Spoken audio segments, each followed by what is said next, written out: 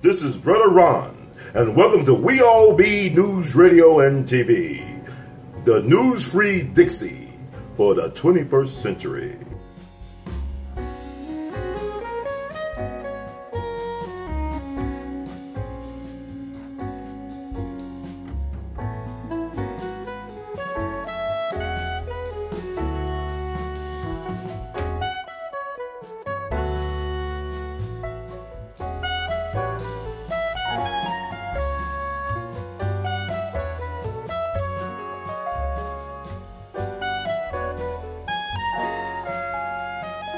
Pastor StINney, are you there? Yes, I'm here. All right, great. We All Be Radio is proud to welcome Pastor Charles StINney, the younger brother of the late, great George StINney Jr., who was the youngest person executed in United States 20th century history at the age of 14, June 16, 1944. So how are you doing today? Doing pretty well, thank the Lord. So how you doing? I'm fine. I can't complain. I just want to get to it. Like, how do you feel about the recent interest in your brother's case? Like people trying to clear his name and whatnot. How do you feel about that? Yes, we think it's a good idea because it would be an example because so many innocent people, put to death in the past they didn't know, and figured it could be a good thing if it could cleanse them because. Because he really had nobody helping at the time. And what type of person was your brother George? He was very, for his age, very, very smart and active and everything. That in the school he's doing pretty well in school because he'll be able to help my mother out with a lot of working and writing letters and so forth and so forth. So he was very outgoing and very friendly. He had other friends and so forth. They get together and be singing their little songs and together and so forth. And was he an artist too? I mean, he did a lot of drawing and so forth in school and everything. He was pretty good at that also.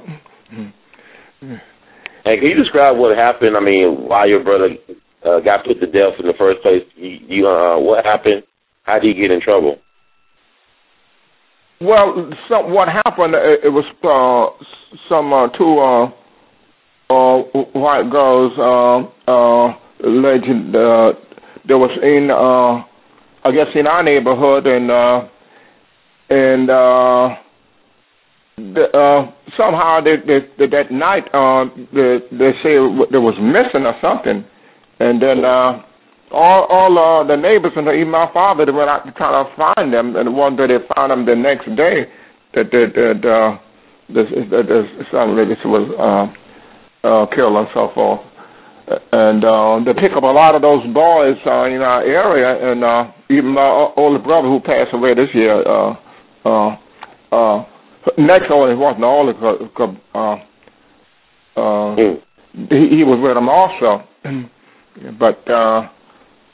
but he was working at the mill and so forth, and the same with my father, so at the mill there, and so I don't know what happened, how they accused him out of all the rest. I really don't know because I wasn't with him. Then to pick him up, I wasn't home at the time. So I don't. And how they claimed he did it and things, because in that area, from the mill where they around there, they had a watchtower that could look all over that area, and anything that happened, they certainly could be able to see anybody doing anything in that area. So they really had no witness that he said. I don't want to try to frame him in confessing something. I don't know what actually happened, because I wasn't with them with all the others boys that took pick up at the time either. Yeah, I was trying to figure out, from the descriptions I get about your brother, that he was like very small for his age, like he was about 5 feet and 90 pounds. And my understanding, one of the girls was actually bigger than him, and they said that he used a railroad spike to kill the girls. I mean, did people look at the discrepancy between his size and whatnot and his ability to do something like that? I mean, what was the logic? I mean, what was their reasoning? Did they ever tell you the reason? I mean, there was no evidence, correct? That tied the thing. It didn't have no evidence, and really didn't have no witness in it. And I don't know whether it's frame or what they did to try to put it on him that he did it or not. But did he see the girls that day? Did they ask him about where to find flowers? I read stories that say he was looking. They were looking for flowers that day. The 2 white girls that got killed. And did they pass by your brother and his sister on the porch? Yeah, my younger sister said she was with me. They saw him, but he told them, said no, and they must have went on. And later on, my younger sister said, and they went on back home, and he went and started doing his homework. When they got your brother, when they took him away, did you realize how much trouble he was in? Did everyone realize that was going to be the last time y'all ever see him again outside of prison? Well, some of my neighbor, because I was young too, because I think my father left me because my mother still hadn't come home yet, and so we left us with our neighbor, and one of my neighbors said we probably won't see him again because of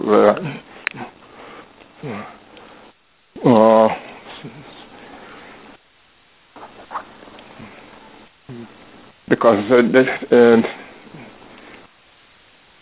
but actually, no way. Actually, they didn't have no witness there on what they try to like that he did it. Because like I said, others in that era, other boys and two in the era, and took not only took him, took a lot of others too, but. So they round up a lot of black boys from the neighborhood. Yeah, they did. Right. And also, did he realize how much trouble he was in? Did George realize? You feel like he realized he was in a lot of trouble? Well, see, I never saw him again. We didn't talk to him. The only one he talked to that must have the trial. My mother, I don't think my father saw him again. My mother saying he telling the mother he wasn't guilty of the crime. But they said, from what I understand, that he confessed, that they gave him ice cream to confess. Is that true? I didn't understand you. He said, the stories I get now, they say that they gave him ice cream to confess to the crime. The officers interrogated him without any witnesses in the room for about an hour. And they gave him ice cream. That's what I heard. It's something like that. It must have something they did because to try to have him to make him confess or something like that. As I heard about that. One version of the story I heard, it was like a candy bar or whatnot. They interviewed some people for a newspaper article about almost 10 years ago, I believe, in South Carolina. But I was going to ask you. So there was nobody in town when no family in town when your brother went to trial. Was there any family in the area that could have saw him? It was not our family was there. So they just had to try and so forth, but there really was no witness. So y'all was actually forced to leave the state before the trial began? No, see, the thing was in A.L.L, see, that was a company-owned operation there. Everything was belonged to that company in A.L.L. Mm-hmm. And so everyone went to that mill and everything, the house and everything, living and everything belonged to the company, the stove, the Boston, and they had their own culture and everything. Mm-hmm. And when that happened, so since they in authority there and belonged to the company, they just tell my father we had to go, and we had to leave that same night. You had to leave the same night? Wow. The same to catch the next train leaving, we had to go. The same day that they took your brother away, y'all had to leave that night. We had to wow. So y'all had to leave all y'all clothes. Y'all had to leave our clothes. We had to take enough, pack up enough with us. And this, I had my father and my mother and sisters there. They just had to get ready, and we had to go. In other words, we went to Pinewood, and then stayed with my grandmother to my father find. Then the Lord blessed me to be able to find working in something, and that's where we settled down there until everything was over and so forth. What ended up happening to your home? I mean, what happened to the property y'all had? I mean, well, we was renting. I said everything belonged to that company. Oh, it was company town. I got you. Okay. Yeah, everything, the operation, the company store and everything, and the mill and everything where they work, and all them homes around there belong to the company and everything. And so we just left everything, and then father found work, and then he was able to go back to pick up that move his furniture out of the house and everything, and bring it back to something. I know that your brother had a court-appointed lawyer. Did you ever talk to the family about what was going on with your brother? Did he ever get in touch with you all? No, see, like I say, nobody was in touch with him, and to the time when our neighbors take my mother there, because my father wasn't there either, and that's the only time my mother was able to see him. I think they say it was in Columbia there, and that's where the neighbor took my mother there to see him, and that's when she talked with him and so forth, and he said he wasn't guilty of it. But saw him one time. Was it before the trial? One time. That was before the trial happened that she saw him? It must have after the trial. It probably could have been after the trial because they convict him, but no witness because they claimed that she was two girls and they claimed he killed both. But well, I understand that he only was trial for one, so the other girl disowned for killing one of them, not for both because. I mean, so like, my understanding was one of the girls that got killed, was she a daughter of a sheriff or something like that? I'm not sure. Because at that time, we didn't know about the case. A lot of who did research on it, they were able to get more information. Because at that time, we didn't have too much information about it. So it basically, like, I know you said they rounded up some black boys. So really, there was no really true suspects outside of a young black man or young black boys. Right. Have y'all ever heard anything after what happened? After your brother died or was executed by the state? Were there any rumors or anything that came out about another possible suspect or suspects? Somebody say something later on. It could have been some other person who did it, who confessed before they died that they was actually the one. Like you did a deathbed confession? Just something like that. Do you know the person's name who supposed to did the confession? I wouldn't want to call no name because they say somebody. But we had somebody else, who worked in a lumber. There was a man in charge of a lumber yard. And he was in there, around there all the time in that same area. So also, there was a watchtower, that man who could look all over that area and see anything that's going on. So you think it was more than one person involved, and they might have been working at the lumber mill with your father? It could have been somebody who around that lumber yard who could and who know the family could have something. I don't know whether they had something even for the family or what. I was trying to figure out how could your brother. I mean, he was smaller in stature for his age. If I understand, well, one of the girls bigger than him. Nobody discussed me too much about that because my parents never discussed about it, and all we know is this was two girls because at that age, young, and after we left, we didn't did too much discussion about it. What about let me see. So how do y'all? I mean, do you remember how you felt when you heard that your brother got the death sentence? It was kind of rough, anyway, because one of my workers being something there, one other neighbors, and they figured they wouldn't do it to something like that when they had to done something, but he figured that they won't do it to him like that, but they did it. Imagine this, were there any white people in the community that thought that George was railroaded? Did anybody express any concern about him not getting a fair trial? Any white person from the area?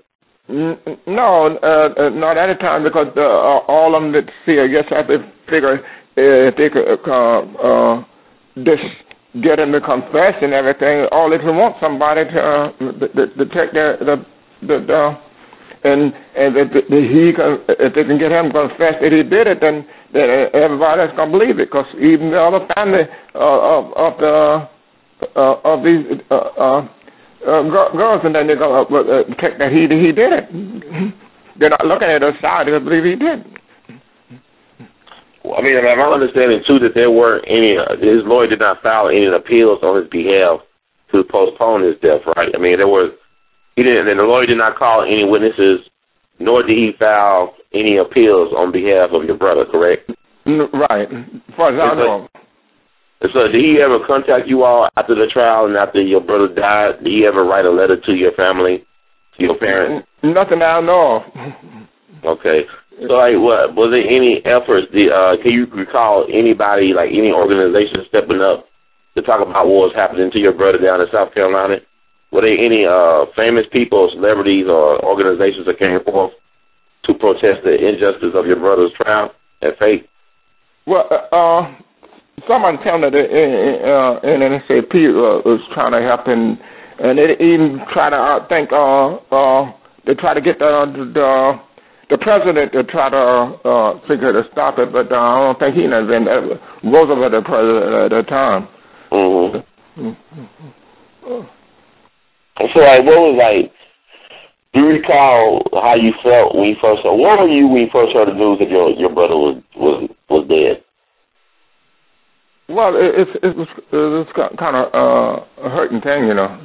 Mm-hmm. Yeah, it was really, because we all, like I say, we was all young then, because he was about 14. I was even 11, 12. I can't even remember at the time. You look like him, too. You look like your brother. Mm. I mean, like, do you remember where you was at when you heard the news that your brother got killed or was dead? Can you recall where you was at and what you was doing? No, because I guess they were expecting that day anyhow. I can't. And I probably, at that time, my parents didn't say too much about me to me about it at that time, because only they would let us know what was going on, but they didn't say too much about it. Were the family allowed to claim his body? I mean, what happened to his body? No, they claimed his body because they had the barrel and everything. The only thing, my mother even said they didn't have to burn him up like that, because they this electrocuting somebody's like it was kind of rough. So, did you have an open casket funeral, or was it a closed casket? It was open because they had it in time with the home of my grandmother. And the pastor from A.L.L, he the one that preached the service. Okay, but your grandmother, she lived in South Carolina? Yeah, she in Pinewood. That's in the same area where they buried him. Pinewood, South Carolina? Right. And so, like, was this your mom's mom or your father's mom? I'm not sure. All of them were born, I think, because... I'm talking your grandma, when you had the funeral, who mother was that? Or was it your father's mom? It's my mother. Did you, actually, like, when you first saw your brother's body, what did you think about? Well, at that time, I was young and thinking, it's children, you really just don't realize the effect of it at that time anyway. Mm. Because it's so young, you really don't realize you just like coming in life, you don't realize what these things are all about. And just see them taken away like that. Did it put a fear in you? Like, if this can happen to your brother, can happen to you. How did it affect you as a young person, and also as the brother of seeing your big brother get killed like that? How did it affect you? Well, It affects, but yet by us being the church-going people, it's the Lord for give us strength, because we always going to church people, because the church wasn't so far from where we live at. And we also God-fearing people at the time, so we really had to look for strength and so forth. And he's buried in a family plot in Pinewood, or what is Pinewood? Some years ago. So in fact, I haven't been back in the area since that time. Oh wow! So you didn't see your brother grave since the 40s, right? Are you saying? Right. So any reasons why why haven't you been back since 1944 to see your brother's grave? Well, I don't usually visit the grave. I said once the person depart, they gone, and that's just good, like gone. I figure that's like our house. Example, the person I know gone out of there, and I just don't take a visit. And I don't do the same thing that graves. I don't go too much. Once a person depart, I don't go visit the grave, because that's just the shell, and the person I know is gone. Yeah, I agree with that. Definitely. But does anybody go? What's the name of the cemetery he's buried in? I think Carroll, as far as I can remember, some time ago. Was it in Pinewood? Is it in Pinewood? Pinewood. But you don't know if the grave is marked or unmarked, anything like that? You know? I don't remember, because some say they've been there and they claim they can't find it now. So I really don't know what happened. Okay. And do you know any family? I mean, I ask this, like, how does this affect the family, generation-wise? Are the young people in the family aware of what happened to your brother, your relatives, and whatnot? Y'all talk about this at reunions? Well, they do a lot in the family reunion, but during the time we haven't been discussing it. They do more discussing about more than we do, because actually the one who doing a lot of research on it and bringing the case to trying to get his name clear is more friends of the family and so forth, because we just appreciate what they're doing, but we haven't just dwell on it so much. We just try to not dwell on it that much. But I mean, it must be painful because you see this same stuff happening all over again. I mean, just a couple of weeks ago, we had the Troy Davis, execution by the state down in Georgia under questionable circumstances. I mean, there was a lot of reasonable doubt in his case. There was no circumstantial evidence linking him to the scene of the crime, the police officer getting killed. And did it bring back memories looking at the trial and what was going on with the Troy Davis case? Could you relate that to your brother's case? Yes, because when people don't get a fair trial and they don't have the proper witness and some of the eyewitness, in biblical time, God commanded that you shouldn't put nobody to death except to be 2 or 3 witnesses. You should, before you put anybody to death, you should have some eyewitness, at least somebody to make sure that's the right person. Because you want to put somebody innocent person to death, you don't have no eyewitness that they did it. You know, like they say justice is blind for a reason. You know what I mean? You know, hear no evil, see no evil type of thing going on. So I don't know if we can ever get justice. I think it's just us dealing with human shortcomings and prejudice and whatnot. And I want to ask you this. I mean, did you hate white people at any time for what they did to your brother? I mean, did you blame white people? No, because see, that's like I said, we've been religious and so forth. We don't carry no hate for them, because we never did. Even when we seen something, we still deal with them and talk to them, but they still had no hate for nobody. But were you able to trust them? And even in something, they didn't bring it up to us about nothing like that anyway, because we was in a state in this total environment, because nobody, in the beginning, children in school would be discussing about it, how they did it, burn them up and so forth, but other than that, nobody approached us or say nothing about it, white or black. So what about anybody from A.L.L? Did they ever, white or black, come to y'all family or did anybody write letters from A.L.L or kind of communicate with the family over the years about what happened to George StINney? No. And like, how do you? What is your favorite memory of your brother? Can you tell us like one of your favorite memories of your brother? Well, like I say, he was like more friendly than I was. Because we were always going very friendly and active in a lot of things and so forth, and making friends and have a little group together and get the little. Try to sing their little songs and so forth, and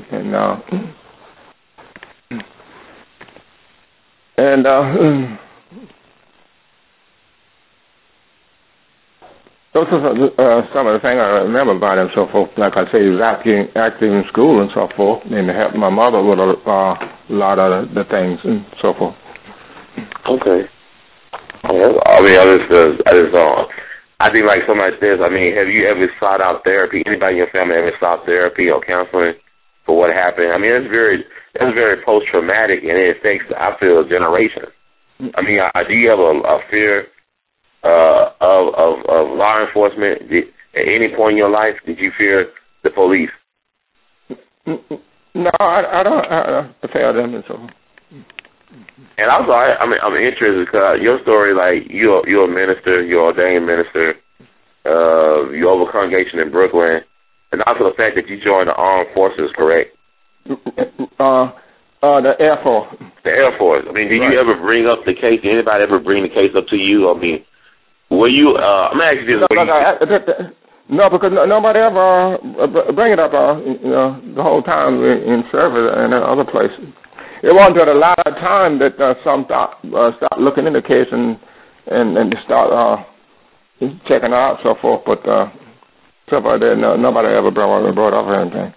Well, did you ever like, for example, with you, I know people might not have brought up the case, but they might not have been aware of your connection to the case. But you ever made an effort, earlier to talk about what happened to your brother, or you just kept it to yourself for the most part? Yeah, we kind of kept it, and all the time we bring up in some different ones try to come and talk to us about it. But other than that, we didn't try to discuss it and so forth. What do you think about what happened 11 years later with Emmett Till? I mean, what was your thoughts about that? Did you think about your brother? What's that? Emmett Till, what happened to Emmett Till in 1955? So your brother was dead for 11 years, but 11 years later you have Emmett Till. And what was your thoughts about the Emmett Till travesty? Did you connect it with your brother, or you thought it was a separate incident? No, I just didn't quite understand you there about. I was talking about the Emmett Till case.